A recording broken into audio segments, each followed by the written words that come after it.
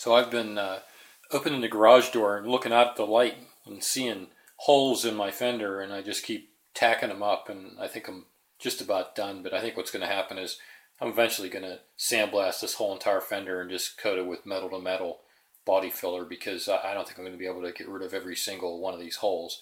And then I was going to also show you the front where I filled a big hole. So you can see I used a piece of brass on the outside, so there's not a whole lot of metal sticking through from where I did all those tack welds. And then up here on the top, I cut a piece and I got it to fit pretty good, and bent it every direction I could in order to get it to fit. It's contoured, seems like, in almost every direction. So now I have to TIG weld it all up. So you can see I replaced this entire piece right here, and TIG welded that all in and then ground it all off, so it's pretty sturdy now. So you can see that I started to replace the area where the headlight used to be. After looking at where the headlight mount was, it was pretty rusty, and I tossed back and forth whether I was going to keep the lights or get rid of the lights. And I think I'm going to stick with the idea of trying to stick LED lights inside the grill so you can't see them at all. They'll be kind of hidden back in there. And you could also see I tried to fix the fender, and I welded up a lot of little small pinholes, and I may replace a little bit of that sheet metal where there's so many holes in one place it just got too thin. And you can also see on the right side where the fender support used to be, I had to replace that because there was a hole over there also. So that's where I'm at for today. So I made this rod the last couple days, and this is made out of 1/4 inch round, and this takes place of the 1/8 inch wire that was inside the fender lip.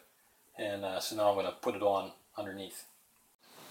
Okay, I just wanted to show you how much this wire form changed and how much I had to add on in order to add supports. You can see these two supports right here is where the cut's going to happen in the fender to separate the fender in two pieces. And I still have to add on one more piece of 1/8 inch plate onto it so that the fender can come down and rest on that piece of plate.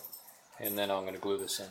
You can see where I put the split in the fender and where it's lining up with the body line. So it's going to come, the body line will continue on down all the way down across the fender. And what I did was, after laying it out with a piece of spring steel to get a nice straight edge, I drilled all these holes so that I can see the line on the other side of the fender whenever I have the hood flipped up in the air. So I still have to cut a piece of 1/8 inch plate and connect it to this rod right here so that it's underneath of it. And then after I do that, then I'll come back with a grinder and I'll cut right where I had all those dots, all those holes, and that'll split the fender right here. And then that way, when this part of the fender comes down and sits on this part of the fender, this part of the fender will be down on the side of the cab, and this edge will come down and sit on this piece of sheet metal that I'm going to add. And then I just have to put a latch in right here that I can stick my hand up and pull the latch to tighten those two up.